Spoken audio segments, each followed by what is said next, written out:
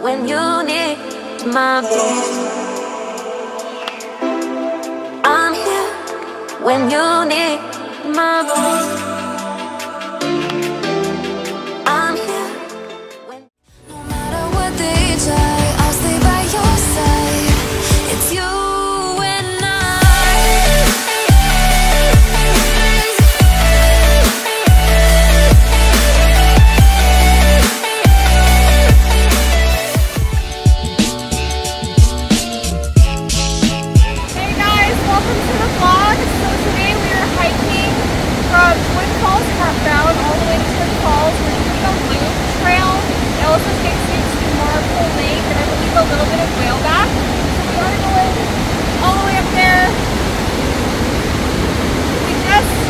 It's super hot out, but this is around 12K-ish, so I'll keep you updated along the trail. When you need my voice. I'm here when you need my voice.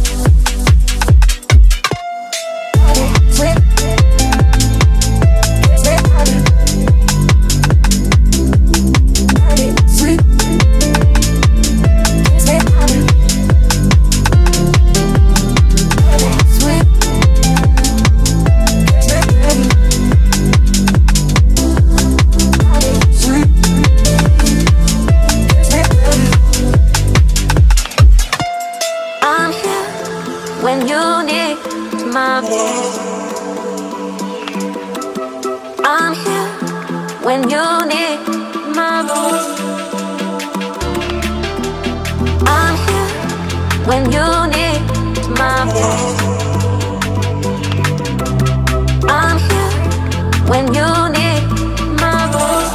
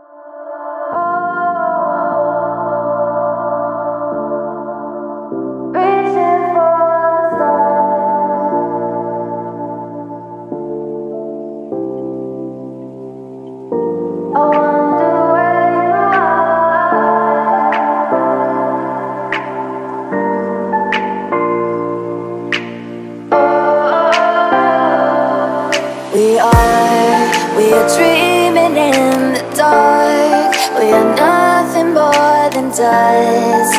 Search but you stay lost. We are reaching for the stars, but we're making this too hard. And I wonder where